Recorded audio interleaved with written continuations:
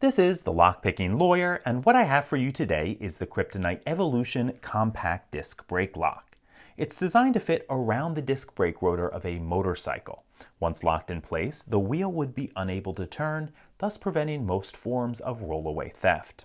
It's called the compact version because of this low flat bar, which fits tightly against the disc brake rotor.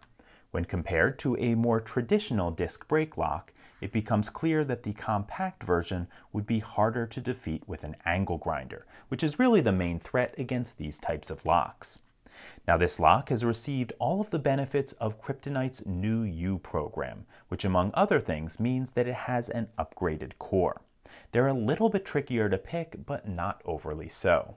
All that said, let's see what it takes to pick this open. The first thing we're going to do is rotate all of the discs as far clockwise as they will go. Then I'm going to take this disc retainer pick that Bosnian Bill and I made and pick up disc number 1 to tension the lock. Okay, I think I have that on disc 1. So let's try to find disc 2 and start picking. Okay, 2 is binding. Got to click out of 2 and it feels like it's in a gate. Moving on to 3. 3 is binding. 3 feels like it's in a gate now. On to 4. 4 feels like it's already in a gate. That may be our random middle disc from which the lock tensions. Moving on to 5. Got to click out of him. He's in a gate. 6 is binding.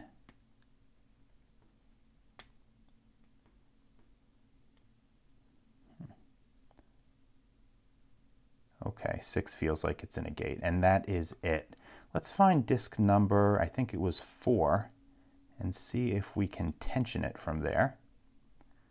Now I'm counter-rotating disc 1, and I think we just got this open. We sure did. Okay, so this only had 6 discs in it, which is fewer than some other Kryptonites.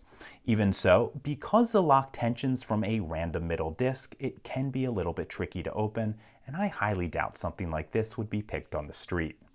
In any case, that's all I have for you today. If you do have any questions or comments about this, please put them below. If you like this video and would like to see more like it, please subscribe. And as always, have a nice day. Thank you.